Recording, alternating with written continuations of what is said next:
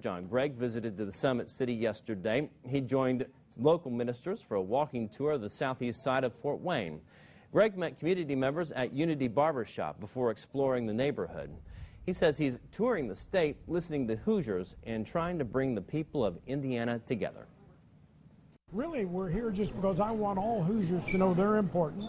All of Allen County is important, and I was asked specifically to come to this part of town, and I'm glad to be here. I'm having a good time. Gregg is speaking this evening at the 3rd District Congressional Dinner in Columbia City. He'll face Governor Mike Pence in November's election.